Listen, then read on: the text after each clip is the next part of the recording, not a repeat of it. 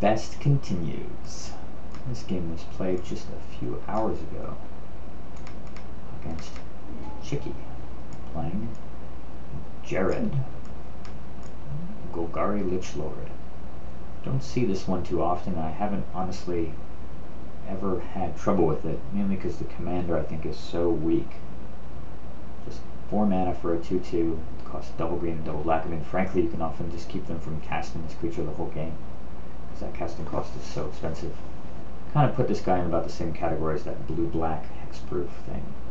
Just high casting cost tends to show up in decks that aren't really quite as good or focused. But this game is an exception to that rule. It is quite good and very, very close. Chicky kept 7 cards. I will definitely keep this hand, because it's got all the Soul Ring defense in the world. Swamp. Yeah, well, alright, that's not Soul Ring, but that is certainly something I will Vandalblast. Pop. Delta. Bayou. Alright, Tree Speaker. I kind of just got this read that this was his only green source for some reason. I don't know what it is. I think it was maybe the fact that he led with a swamp. To me, leading with a swamp just seems like when you have I think he top decked that Polluted Delta, and I don't think he has green mana. So, with that in mind, I decided I'm going to Wasteland the Bayou.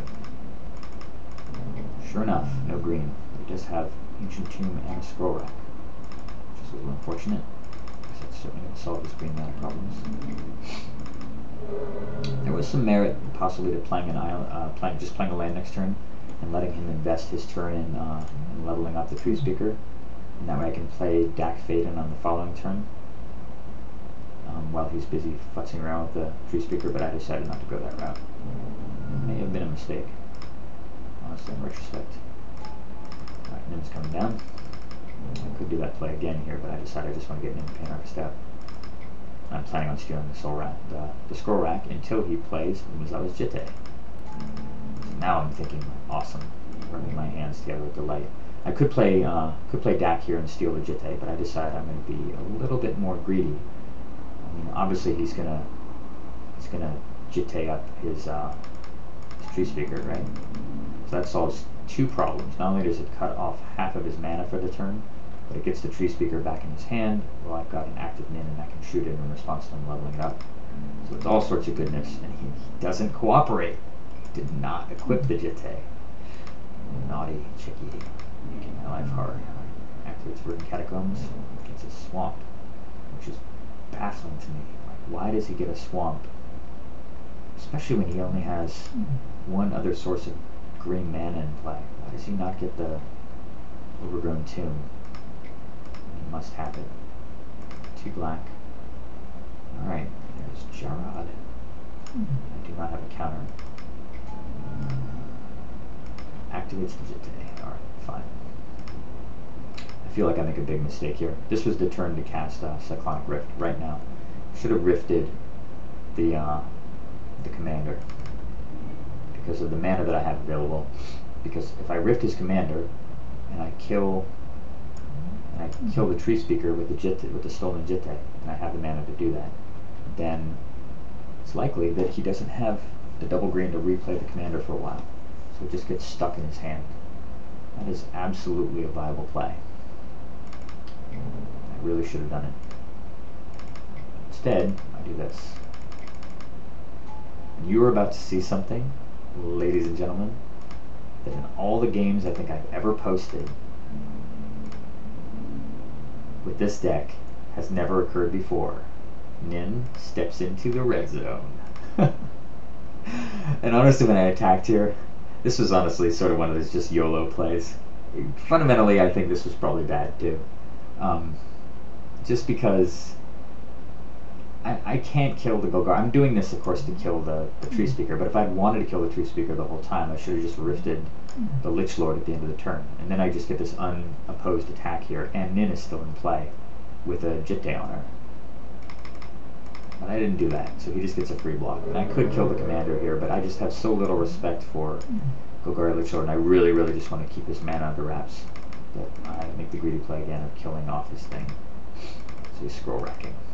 And it just doesn't make any sense to do that play because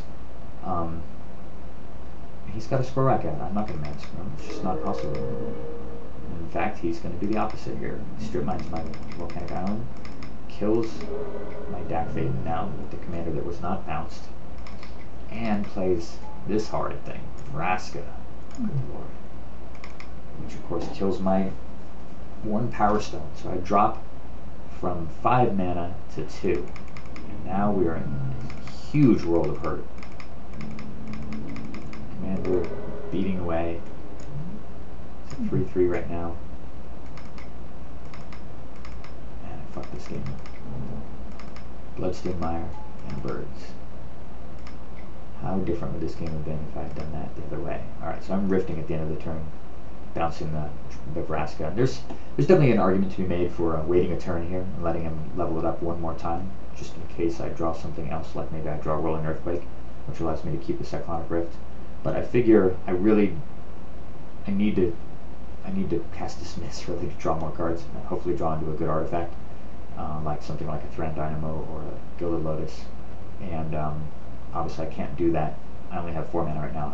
I have 3 now, and I'll have 4 next turn. So this is the time to cast Cyclonic Rift, even though it's very unlikely that he would just use the -3 ability and bin Vraska to kill one thing. So, on the mountain there.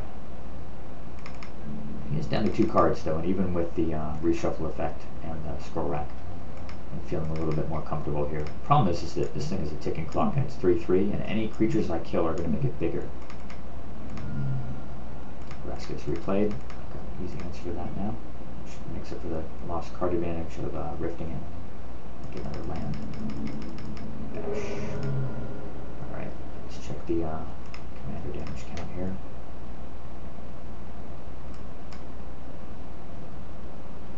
Let's see.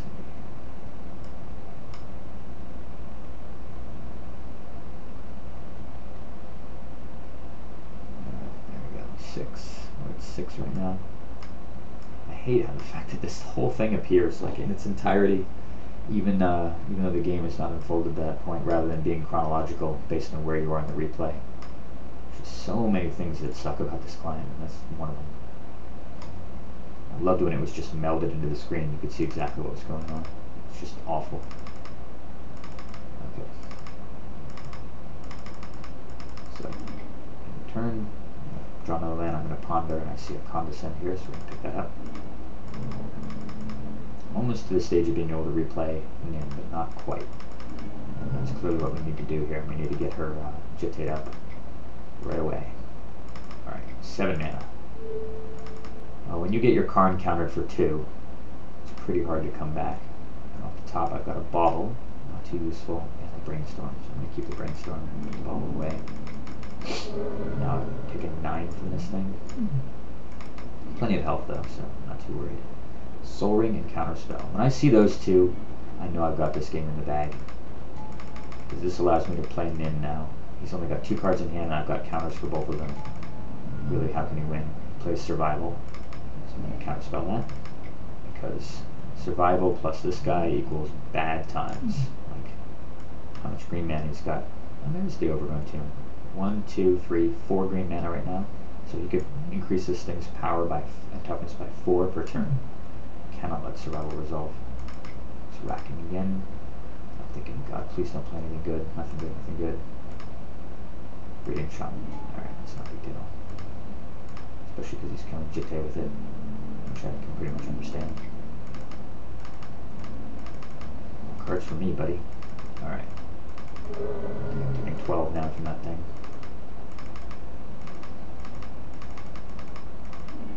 Alright, all gassed up now. No cards in his hand.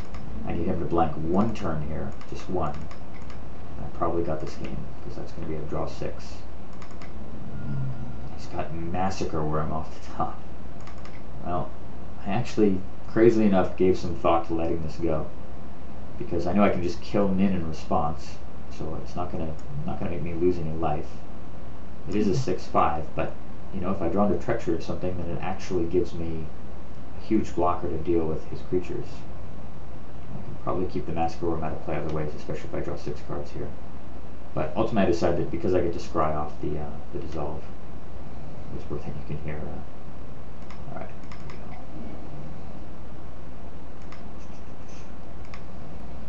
Sorry, pause there. Okay. So, yeah, I ultimately decided I have to counter the Mask Worm, even though that does pump the Lich Lord up to 4/4, which I'm really, really reluctant to do. And off the scry. Sorry, I missed what scry passed, but yeah, I can't use that one right now. So it's taking a lot of extra damage. I really think, again, in retrospect, this is one of those situations where I should have just trusted my deck and I should have just let it go and drawn 6 in response, because in terms of the amount of actual damage it generates, it's not really that different. This is one of those things where I really need to just think. You need to think the play through before you do it.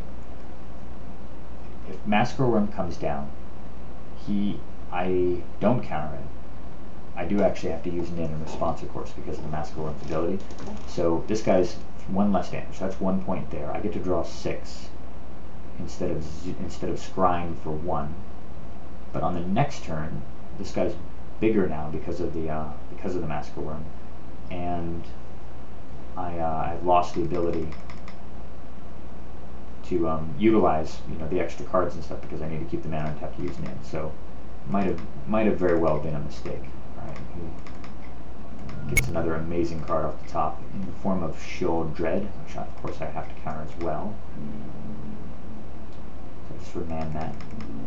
And I just can't wait any longer because this thing, I believe, has hit me for 16 now. So this attack is coming in. Yeah, and I just have to block.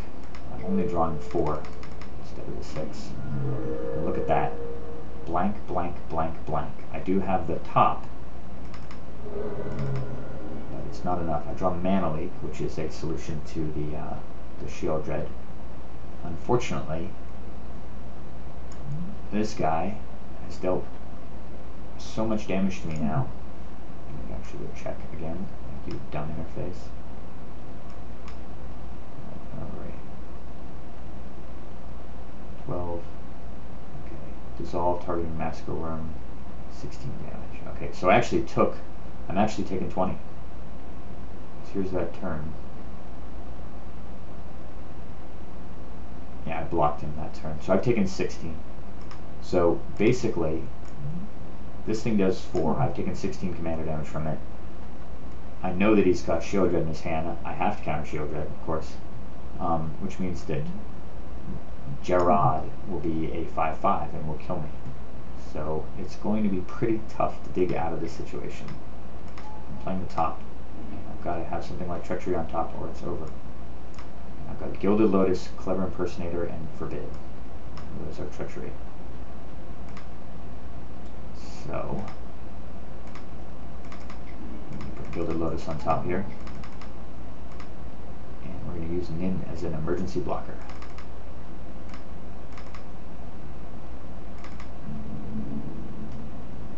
Because I can just block here and pray. I know that there's a top on top of my deck, so if the very last card, I'm going to have to chump block with Nin here, the very last card, that card below the last two that you saw, the Forbid and the Clever Impersonator, the very last card, well, I guess I have the Clever Impersonator also as an out against the Golgari Lichlord, just as a temporary blocker, but if the very last card is a way to steal Jarad or reset it or do something, I might have a chance here. So sending them all in. Do not block because he didn't play creature, but of course I neglected to think about his secondary ability, sacrifice another creature. So as soon as one of these guys is sacked, not only do I lose life from it, but Golgari Lichlord gets bigger. And there it is. 5/5 coming through. I am dead. Sad. I did think he played the game really well, actually, at that point. I think he cast his threats in pretty effective order, and obviously used his score rack well. He also dismantled my mana correctly. I mean, pretty much did everything correctly. Well, I screwed up a bunch of different ways. I think this game was really winnable. I think that there are a lot of different things I could have done differently. Certainly the turn with the early play with the Dak Faden and the Jitte was executed poorly. If I had just bounced the Lichlord Jetted up Nin and killed off his Tree Speaker, that probably would have been enough momentum right there to take the game. He would have followed up with Vraska, but he would have had to use Vraska to probably kill the Jitte, and that would have changed the dynamic of everything, rather than him killing my mana off, because I would have been able to control that early part of the game so much better and use the Cyclonic Rift to much greater effect. But kudos to him, well played, and I'll get my vengeance next time. See you guys soon.